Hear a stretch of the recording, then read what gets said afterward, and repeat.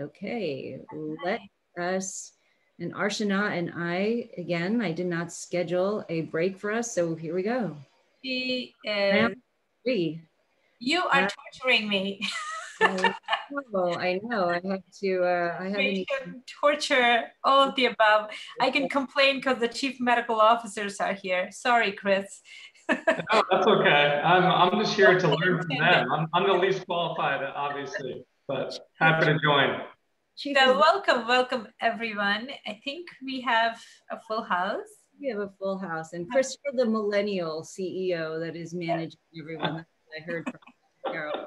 The millennials are the CEOs here. So, so we're going to start with just everyone introducing themselves, just broadly, but also something fun. One thing personally that you do for your own mental resilience, basically a mental health hack. So let's start with you, Chris.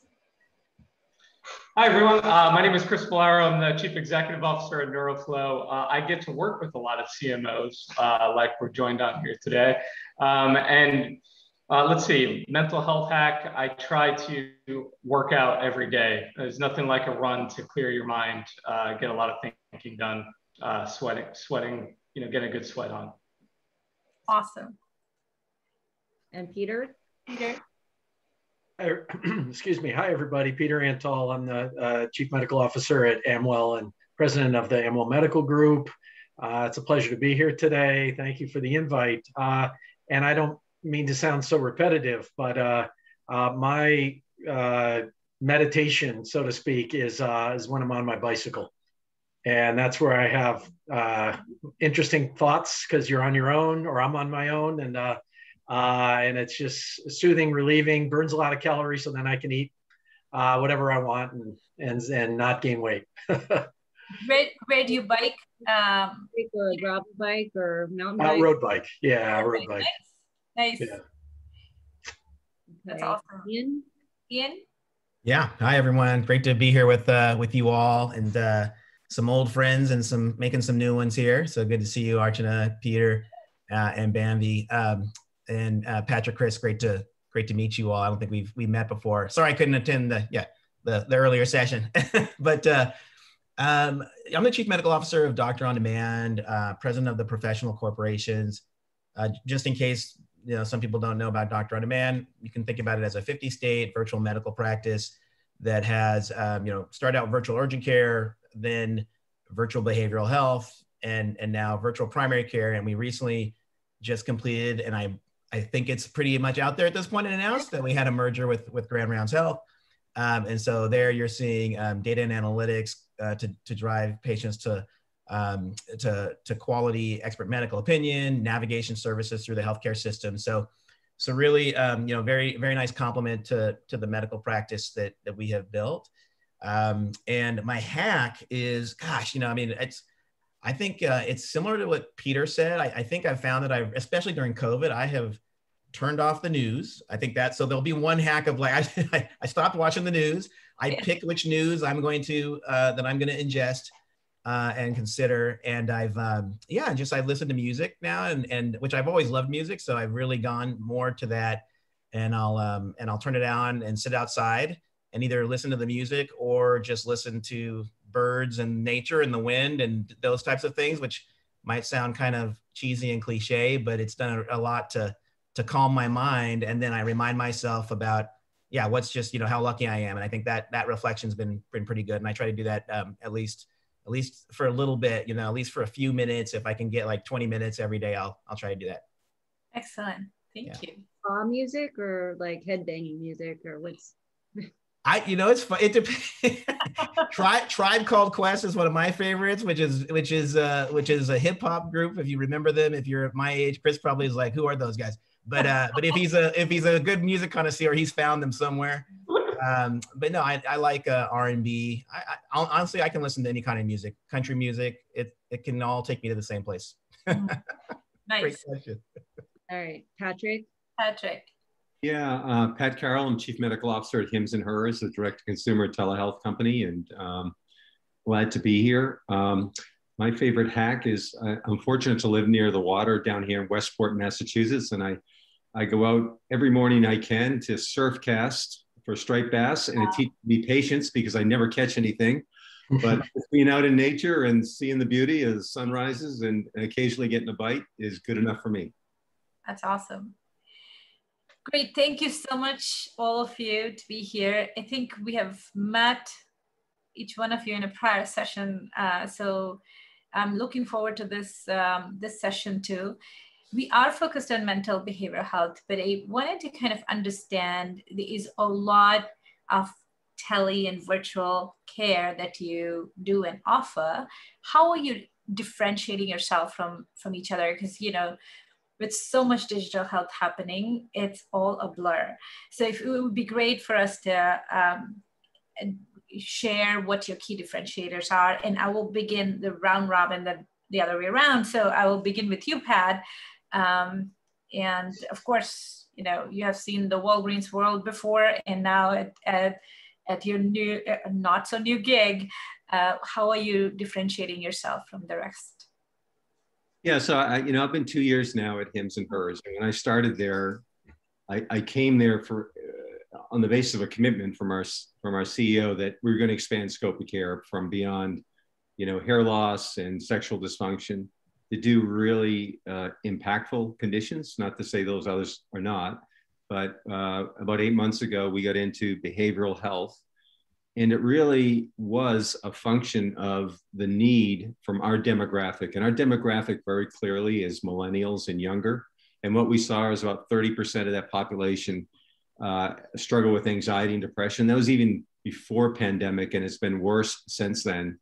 So we've offered anxiety and depression treatment off our platform with board certified psychiatrists, psychiatric nurse practitioners, very price transparent, to the point that we can offer unlimited access as well as medication sent to these customers at a price point that's lower than their average yearly deductible, which a lot of them are high deductible health plan folks, and they have about a $1,600 to $1,800 deductible. So we're really proud to say that, you know, in the 8 months, we now serve 90% of the population in the country. We're going to be in 50 states soon, and we're going to offer, we already offer group sessions, but we're going to offer individual psychotherapy too. So I think how we're differentiated, we offer really great service on anxiety and depression, as all these companies do, but we are also really focused on a demographic. They relate to our brand. We are the access point to care for them like none other. You know, we're going on completing 3 million visits off our platform in less than 3 years. So we've really resonated with the demographic that has a huge need for behavioral health services. Archana, Patrick, I just want to ask, just are you a subscription model service? So do your customers pay on a subscription basis? So yes.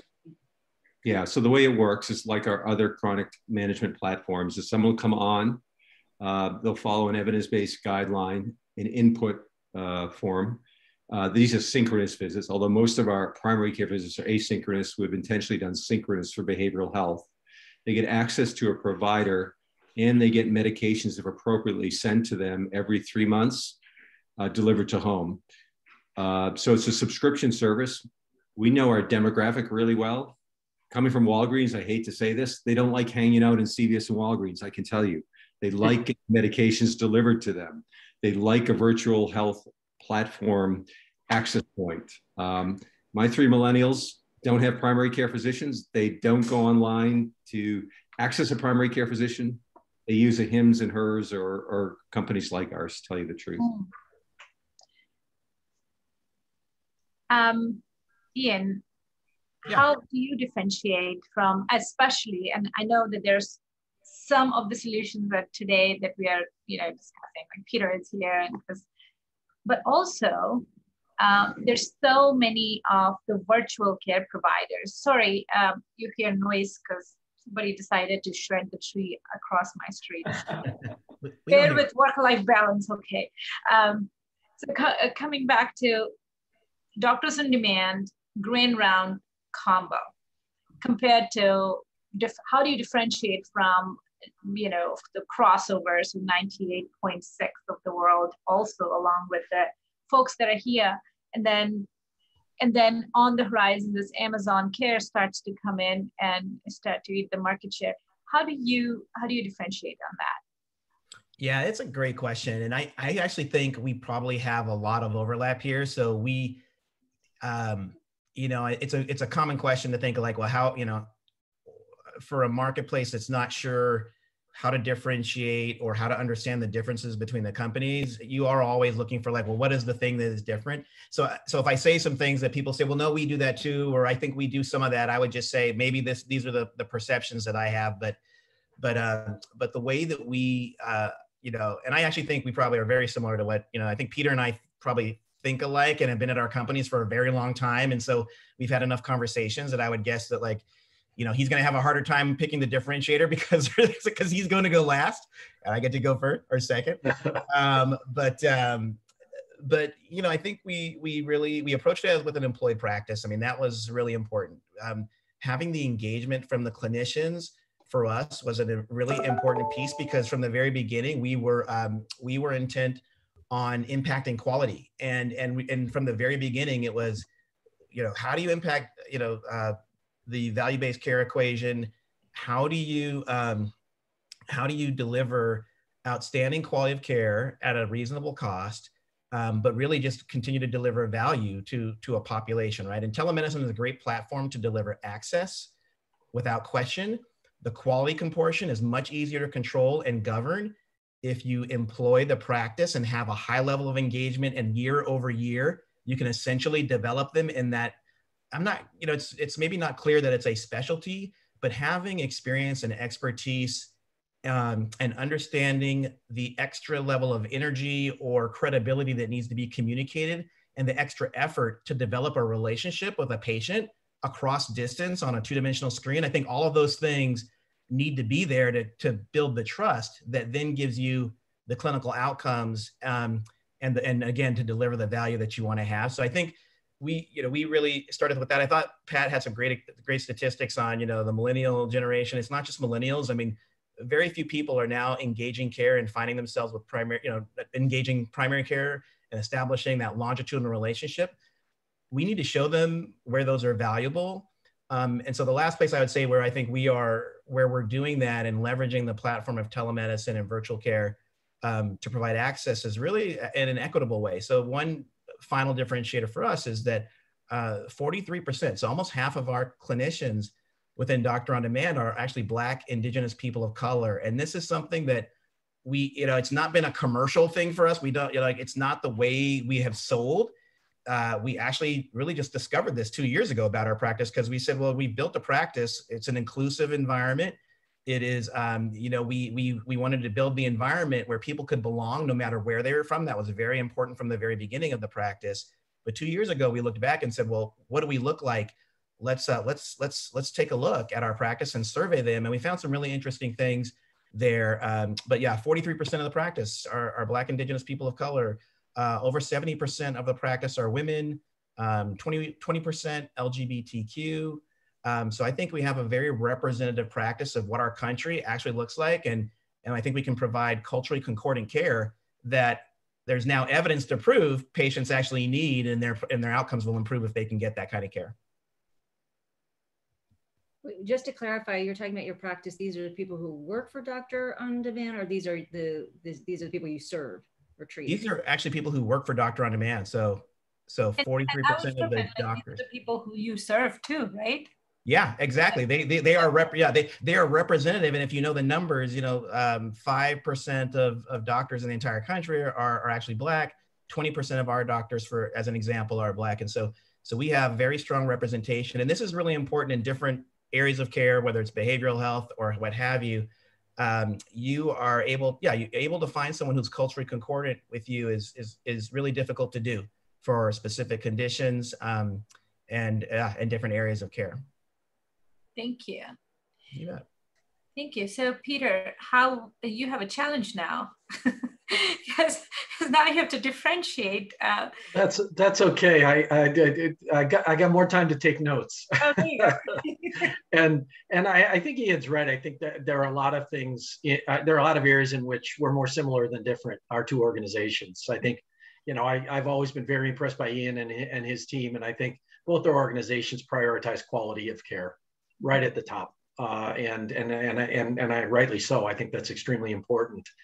One of the things that is a differentiator for Amwell that people often aren't aware of is we are really at our core more of a software as a service company than we are a care delivery company. It wasn't as obvious maybe pre-COVID because engagement of providers in brick and mortar practice was low and growing, but modestly.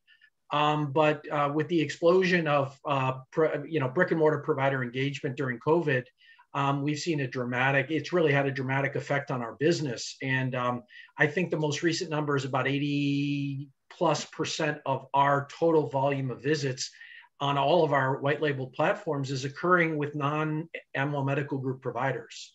It's providers at our hospital system partners like Cleveland Clinic and Intermountain and New York Presbyterian.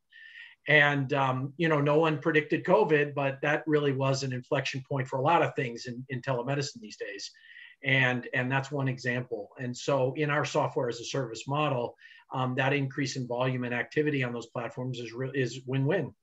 Patients are finding new ways to access care with known providers, but experiencing the benefits, the convenience and access and everything else that's afforded by using telehealth as a tool.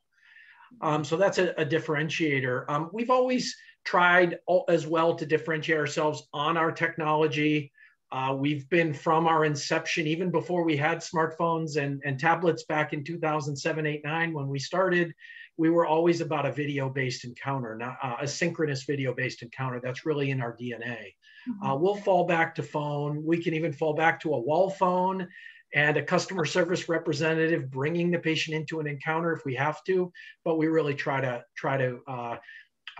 afford in any case possible a video-based synchronous encounter, especially important in medical interventions. Seeing the patient, you can examine through use of video more than one might think. We also think it's very important in behavioral health because while you can't always see the whole body, you can see the important parts of the body that tend to be associated with nonverbal communication, the affect and other indicators, eye contact, things like that, which is, I think, a very important part of a good behavioral health interaction, whether it's therapy or psychiatry or other. I was just looking, last thing I might say in terms of differentiation is we really have striven from the beginning to function, and we call ourselves a medical group. And I noticed Ian did as well, a medical group, not a network. We're not all employed. We don't use only employed providers. We do have employed W-2 providers, but we have a mix of full-time, part-time, and contractors. But we have a number of structures and policies and various efforts in place to function as a coherent group so that the end product, so that first of all, so that it's a collegial place to work, it's attractive for providers, but also so that our end product is a consistent product from a quality perspective and from a patient experience perspective. Can I quickly ask a question of you, Peter, and then also Ian? How do you define outcome, especially not just clinical, but also mental behavioral health?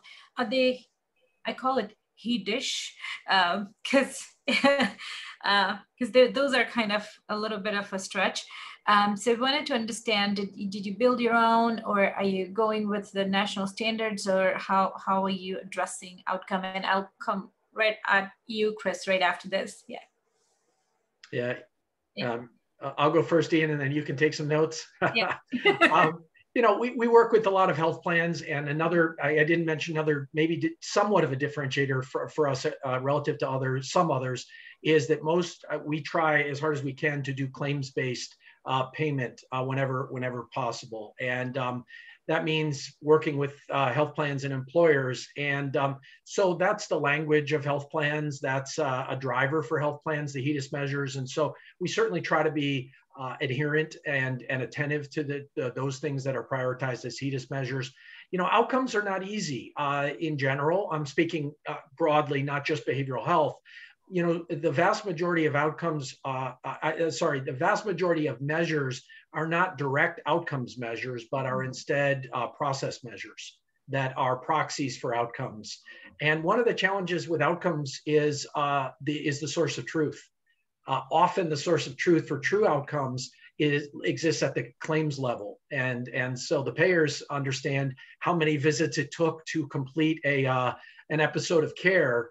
We don't always have visibility to that data, but certainly things that are able to be compared across companies, across providers like PHQ 8 or 9, GAD, PHQ-2, even in the primary care space.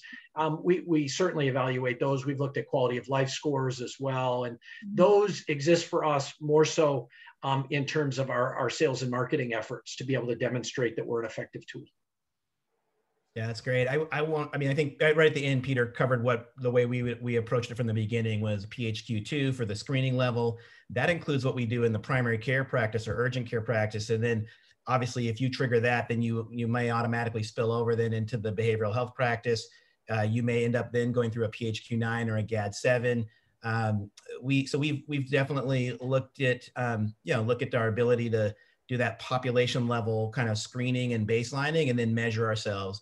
The other thing, because we have the integrated practice of a primary care as well as behavioral health practice all within one shop, we're beginning to look at chronic disease or disease-specific outcomes related to blood pressure or cholesterol or diabetes, and really start to say, well, what is happening when someone's seeing us for behavioral health and being treated for these other conditions? And are we able to impact those? And are we seeing correlation, at least, if not causation, with improved PHQ-9 and GAD-7 scores and so on? So addressing those needs and the actual clinical outcome of the physical malady, right, or the diabetes or the blood pressure.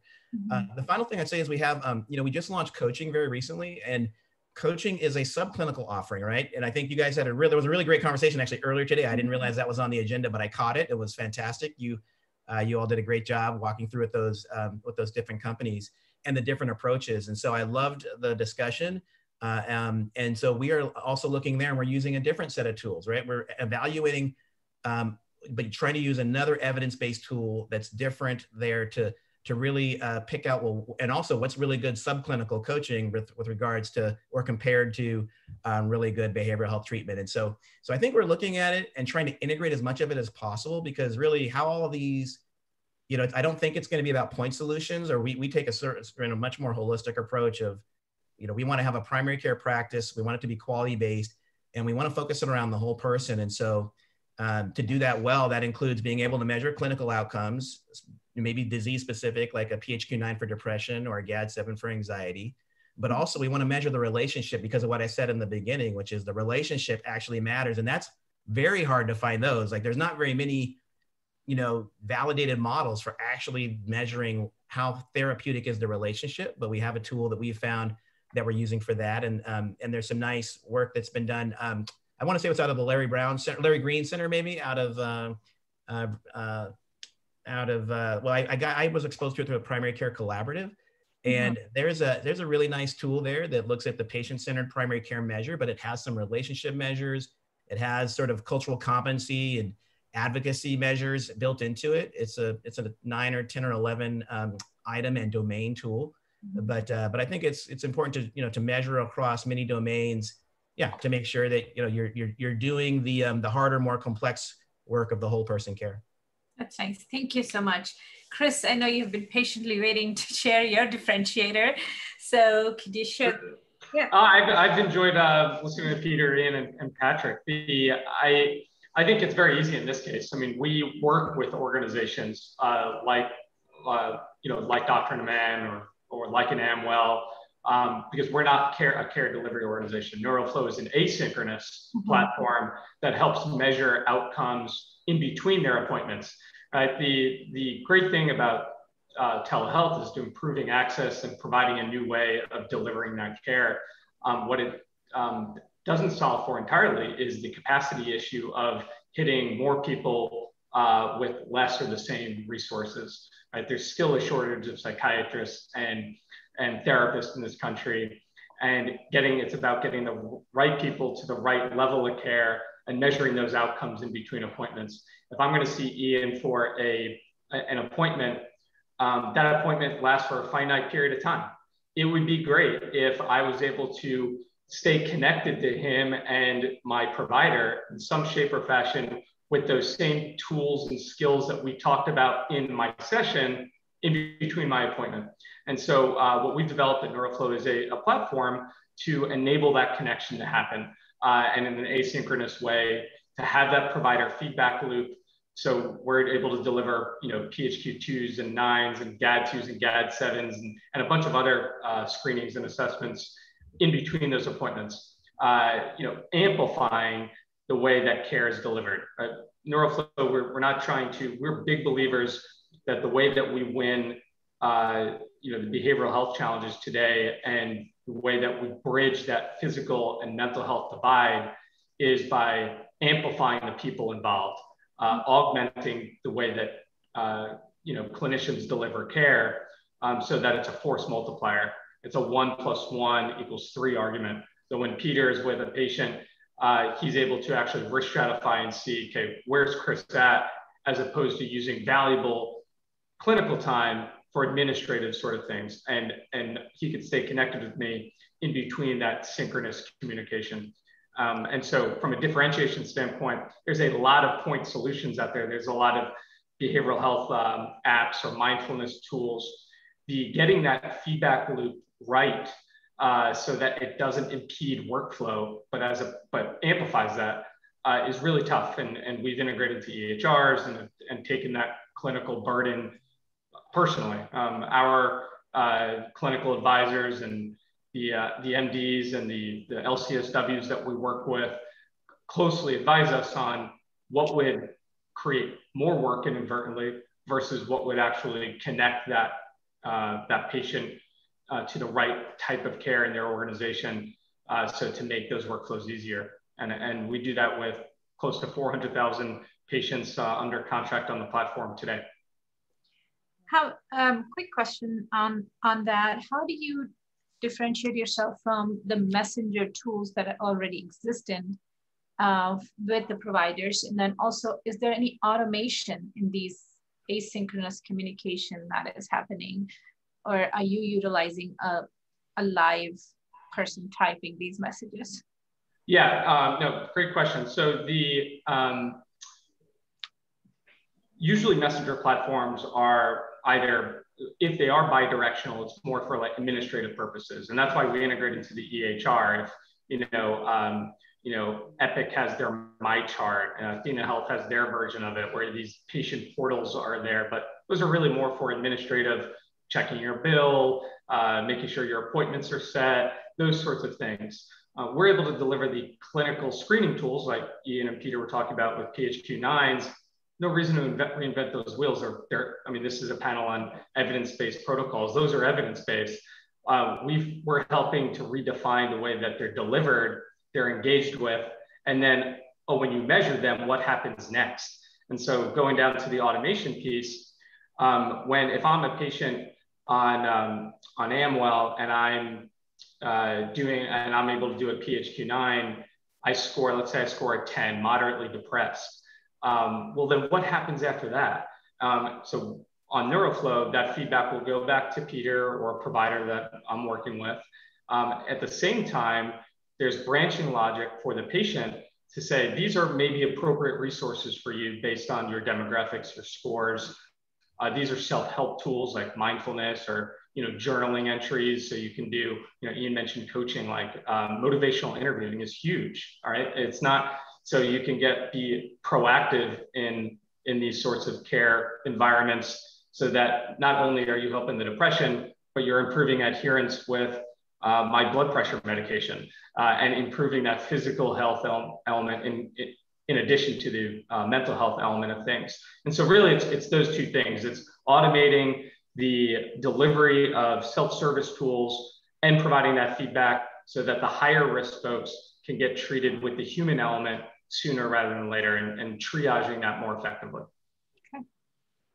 So Chris, I like how you talk about, you're collaborating because, mental health isn't individual and it isn't an individual illness. It is an illness that it's a family illness, right? It's a friend. This is something that should be taken care of by a community. And so I like how you're bringing people, the care teams together. Now, Archana jumped into outcomes, but before we talk about outcomes, we probably need to know the treatments. And the treatments also stem from our sort of view and our approach to healthcare. And Archana and I have been talking from the start of this program, how we're moving away from sick care to self-care. And we're moving away from this old pharma science, this sort of one input or reductionist approach of just taking a psychotropic for our mental illness toward behavioral science, like Ian talked about bringing in coaches, or Chris talked about with mindfulness. So from a philosophical standpoint, because we have to start from there, do you agree that we're moving away from this old pharma science to a new behavioral science? And if you agree, has that been difficult for you to sort of articulate that to your customers? So let's start with you, Peter. Yeah, I think that it's an oversimplification to say that we're moving from one model to a new model. I think what we are seeing is an acceleration of the use of digital technologies and tools. So I think that we are seeing more self-help, more mindfulness, and mindfulness is trending these days for the right reasons, because it can be a very effective tool. So I think we are seeing an acceleration of many tools that are not pharmacologic, but I don't see that happening in lieu of the proper use of pharmacologic tools when appropriate. Where major depression that's debilitating, for example, or organic disease like bipolar or schizophrenia, where psychotropics are often going to be first line. But I think we're getting better at the non-pharmacological tools as we evolve, and we're getting better at providing new ways to access, in different ways for patients to access care. We're also helping to overcome stigma. I hear again and again from different patients or different populations, usually anecdotally, that, oh, I would have never gone and received care at an office called psychiatry, but since I can do it from the comfort of my home and I don't have to worry about seeing my neighbor in the waiting room, I'm willing to engage. So there's a lot of good evolution happening, but it doesn't have to be at the expense of the proper use of medications when necessary or appropriate. Yeah, I would agree with that. I would just say that I feel like we are first of all, let's just all acknowledge, Bambi, I feel like this was this is like right underneath your question, which is like, we all just went through the hardest year we've ever been through in our lives. I mean, I think that's like, if that's not the case for you, God bless you. You are the luckiest person in the world, because so many people have had just such a hard year. I think it actually has removed a tremendous amount of stigma across the board, to where you might say, like, we all have the biggest excuse ever to acknowledge whatever behavioral health or mental health concerns and issues we may feel, coming face to face with, the challenge of something so disruptive, and what emotions does that bring out, and so on. And so I agree with Peter, though. It's not as simple as just moving, they're not in competition with one another. We need the whole spectrum, or the gamut of an arsenal, if you will. I think we are probably fighting multiple battles. You asked a philosophical question, but so you're getting a little bit of a philosophical answer. But I think we are we have a lot of work to do, and so if you ask a doctor that question, it's very natural for us to go to like we know for the more severely ill and the ICD-10 diagnostic clinical ill patients, we know we can do some things with them, and the medications work very well. But I know there's also a concern probably on the payer side of like, but are we over medicating people right now, because everybody's on something now, and it's kind of like, and are we reaching for that too easily? And so I like that we're having that debate, but it's not one or the other. I think we'll all just get smarter as long as we learn as much as we can about all the tools. And clinical minded people like myself should not dismiss coaching, which is why we added, right? That's why we've added it. And we should not dismiss the impact of social determinants of health, right? Like there's bigger things that are not necessarily clinical issues, but maybe are defined by your zip code that have a huge impact on your mental health and your well-being and your ability to find, you know, physical outlets. We talked about going for a run. There are some places where there are some people who are not going for a run because it's not a safe thing to do in their neighborhood. So I think there's just, you know, I think that we need to figure out the tools that those individuals need. And sometimes those are not clinical. And so again, I think that's one of the things I like a lot about Grand Rounds Health is they've done some of that and built some of their own like social determinants of health assessments, ability to match patients to the benefits there on the front end before they're actually, you know, it's more upstream before you actually end up with a clinical diagnosis. And so I think those are, I think that we're going to see more of that for sure. And more maybe, you know, point solutions that kind of take on a particular illness or another. But I agree with, almost everything that Peter said there. Ian, what you were also saying, I would build onto that and say it's not a zero-sum game. It's about the right care at the right time and using measurement-based care, right? And this is where I think technology can help play a part in helping the care delivery organizations identify, well, who actually needs to be on those therapeutics as medications. And then, you know, therapeutics plus coaching could make a world of difference as opposed to just, you know, a pill is not going to be the silver bullet. And if you can enhance that and you can measure outcomes and see, wait a second, this is trending in the wrong direction. Maybe we should think about keeping them off this medication, changing their medication, changing the dosage. You know, you can help. I think data can help inform that care delivery. Yeah. Well, I'll ask Pat because, you know, you have a unique demographic and of course the brand started with prescription of two important medications.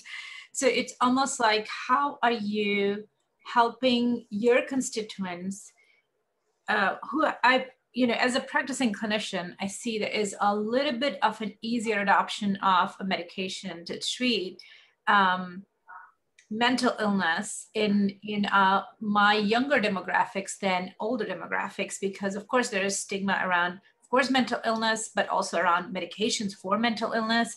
There's much more adoption in the younger demographic around, yeah, I need help, I need medications too. And so how are you steering towards, how are you developing clinical protocols around that?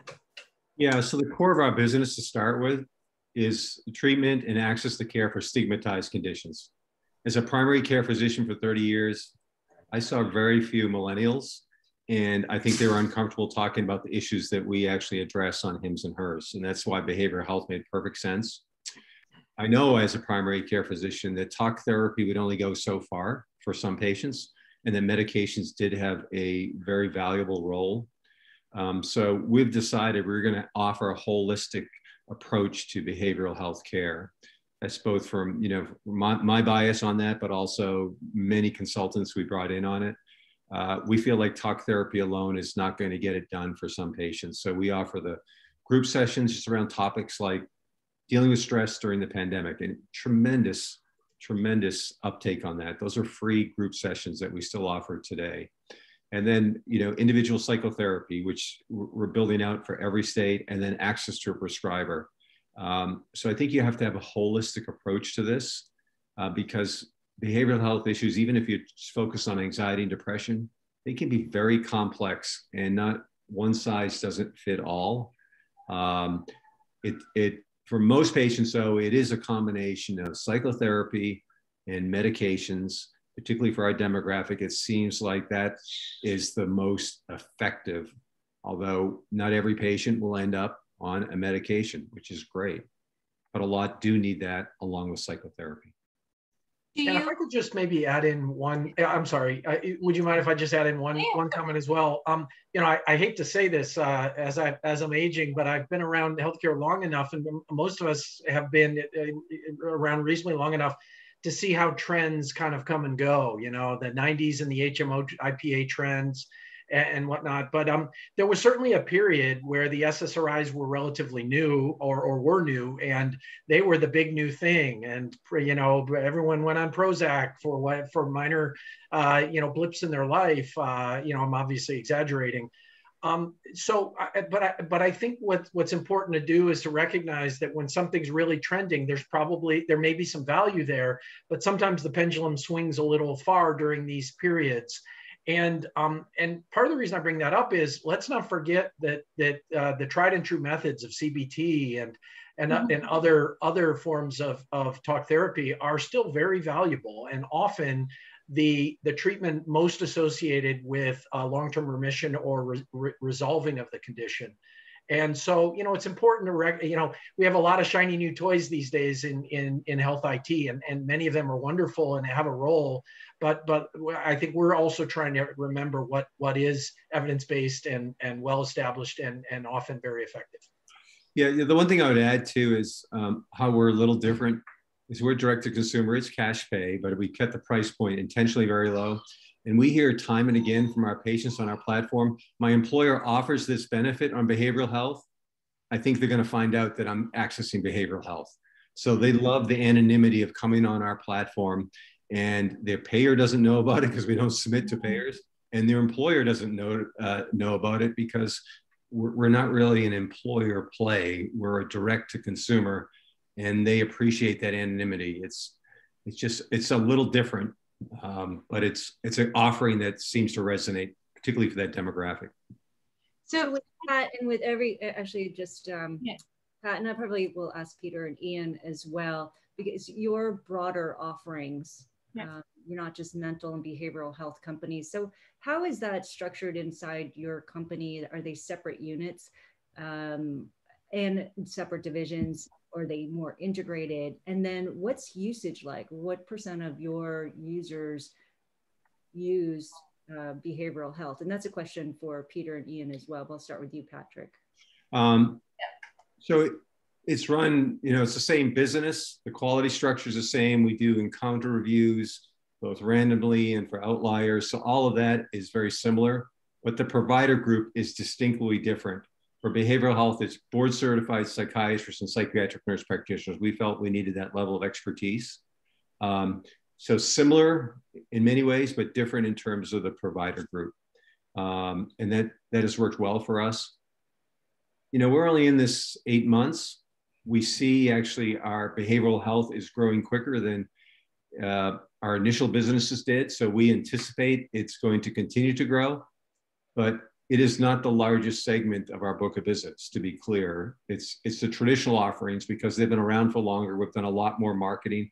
We've done virtually no marketing on the behavioral health. We will at some point, I'm sure. Yeah, I'll jump in. It's a super important part of our practice. Again, we made the decision about 5 or 6 years ago now to add therapy. And then the year after that, we added psychiatry. And we lumped it all together, Bambi, as behavioral health, which, that they're different disciplines, right? Psychiatrists prescribe, psychologists do more therapy, but they're really different. They actually were just very different practices altogether. So I refer to them as different practices because how I was trained. But it is integrated. We share an EHR. So the clinical care that the patient is getting and the encounters all land in the same place. And so anyone who's touching that patient, care team, and so on can all reference the same health record. So that's one nice piece where there's integration. And then there'll be further integration with the merger actually of patients' external health data, claims-based data, and use of brick and mortar health systems, as well as pulling all the way through to referrals. So you can kind of start to see where, you're wrapping your arms around that whole patient and integrating the behavioral health with the medical. On your question about volume, about 30 to 40% of our practice is now behavioral health. That's pretty big. that's significant when you think about it. It has grown triple digits over the last couple of years. And so if you looked at last year, we would have had, October last year, we would have had triple digit growth. And then from October of last year to now, it's triple digit growth again. So I don't know if that's, I think COVID has fueled a lot of that. I don't know if that's going to stay the trend, but if I was to show you a curve historically over the 7 years or so or 6 years of the behavioral health combined practice, it's really just been it's a pretty straight line up and to the right of utilization.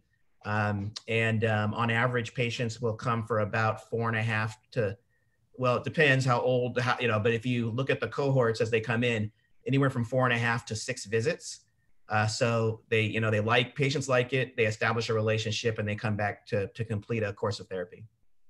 These are they're accessing therapists, psychologists, or psychiatrists, and now you're expanding coaching. Right, and and the coaching just launched this year, so the first quarter of this year. So that's a brand new program. Got it. Is it larger for coaches than the psychologists and psychiatrists? Not yet. I mean, it's new. It's a new program launching with a few clients, and so, but I can say, just at Pat's point, but it's one of the fastest growing areas for us because there's just huge demand. Yeah, there's a huge demand for it right now. Got it. And Peter, what about you? Yeah. At our Amwell Medical Group side of the house, we are as well integrated. We offer 8 different service lines and a few different sort of adjacent coaching efforts like smoking cessation and weight management and some other programs. It's all integrated, all on the same platform. The behavioral health side of the house is surging again, as Ian has indicated in his organization. I don't have exact numbers, but we're upwards of 40% or more of our total volume as a medical group in the disciplines of therapy or psychiatry. We do have inpatient psychiatry as well, where we perform consultations. That's lower volume, but very high acuity, partnerships directly with hospitals and emergency departments. The therapy, I mean, gosh, to the point that Ian made earlier, there is so much demand right now for therapy. It's outrageous. And we can't recruit fast enough to meet that demand. We can almost keep up on the therapy side. So that's why our therapy program has grown just dramatically. It's now at about almost 50% on a weekday when we offer therapy services, almost 50% of our urgent care volume on any given day, which is remarkable because these are 50-minute, lengthy visits. Psychiatry is surging as well, but more modest, coming from a more modest place because it's a slightly newer program, but also because we're somewhat supply constrained. There just aren't enough psychiatrists out there for the need at this point. But it is, it's an incredibly important time to be addressing this. And, I think it's a good thing to see that, there are many of our operations like ours and Ian's out there that are, and Pat's that are, opening their doors and addressing this and allowing access because there's a real need. And there's a real need. And one of the best ways to reach outcomes, optimal outcomes, is to get the care teams to work together. And the primary care doctors with the clinicians and or the therapists and the coaches and coordinating all of that. So the question is, what's the best way to incentivize these care teams to work toward the best outcomes? And Chris, maybe I'll start with you because that's what you're doing, is helping these teams collaborate. What's the best way to get them to work together? I think first and foremost, you have to make sure that you don't impede their workflow.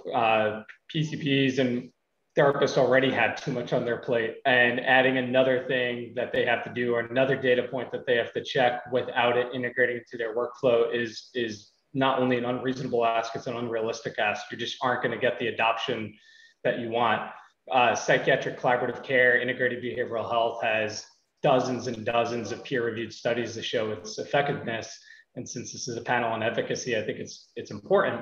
But then why is it not adopted everywhere and it's the standard of care? And I think it's that workflow burden. It's the perceived challenge that I'm a PCP, I'm not an expert in behavioral health, I'm not going to worry about this. And that's just the wrong approach. And so if you can help them identify the issues, you help them identify the right appropriate level of care to send that patient to or to provide with them, whether it's, you asked the question about psychotropics and therapeutics and so forth. Maybe people just need the coaching level that Dr. Naman's offering. And so understanding that difference and understanding that not every level of care is created equal, and different people need different things. You can reduce that burden for these providers and make it a more realistic proposition to them. And technology can help scale that for them, especially in today's environment where a lot of things are being done remote. People are using these sorts of platforms more and more often. I do have a question for most all telehealth platforms that you're offering. They have the generalist and a behavioral therapist flavor to it, and it's well integrated. But there are unique opportunities that you may have, especially you may not have all the coaches in-house, so you may not have an opioid program in-house. The trend that I'm seeing initially, like these point solutions will come to the employer and sell. Now, like they go to the payer and sell, but now they're actually coming to a platform like a telehealth solution, like what you're offering and sell to you. Is that something that you would see in your pipeline to build the stack of solutions which are much more deeper into these unique things and start offering off of, let's say, Doctors on Demand or Hims and Hers, instead of having in-house expertise or over at Amwell too? Are you looking at those kinds of solutions? I could start with Peter, and then we could go to Pat and like Ian thereafter.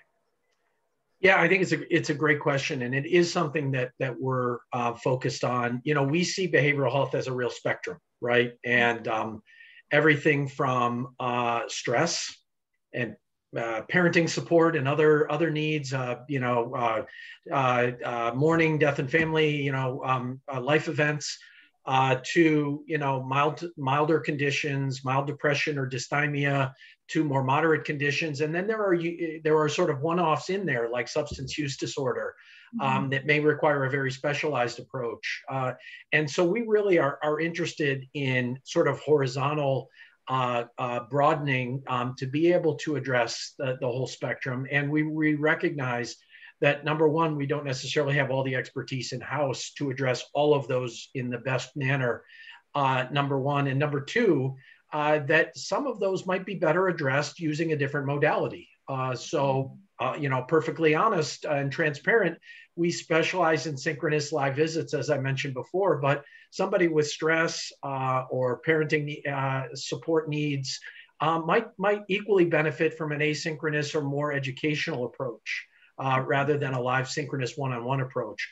Or another alternative is that it may be a group visit approach might be more appropriate, for example, for a number of people experiencing a similar condition. So I think we're opening our eyes to the fact that there are many different approaches and many different areas of expertise that can be applied to better meet each of these patients. And then one last point I would make, just broadly for all of us, is I think as a health system or as a nation, we need better triage and navigation, because what we don't need is the person who's just having some stress in their life and needs some coping mechanisms and might benefit from mindfulness. We don't need them taking an hour intake with a board certified psychiatrist, who's really, that's really not necessary. So again, using folks at the top of their license, better triage, better navigation would of course be helpful as well, and less fragmentation. Yeah, I think that makes Ian very happy with the grand rounds right there in the side pocket. Absolutely. Yeah. Well, maybe I'll just jump in and just say another way to think about that too. So thank you, Peter. Yeah, and I appreciate that. But on the other end too, which I think Peter probably has this, has a bit more experience with this, but on the other end of relying and contracting or and partnering with brick and mortar partners, right? So the other end of the spectrum of care where people are going to need to, we're not going to be on our own, even though we've built this virtually. You do need for certain things to have that brick and mortar partner. So I think you can add that partnership or contracting, on the front end. Maybe it's through the services that you deliver, like you said, the clinical services, and maybe you contract for those a bit. As long as you have a high level of engagement from the clinician, I would say I would be comfortable with that, because it's really about engagement. It doesn't have to be that they're employed, but as long as they're spending enough time on your platform and they know about your quality program and they know what to do, I just think they'll do a better job.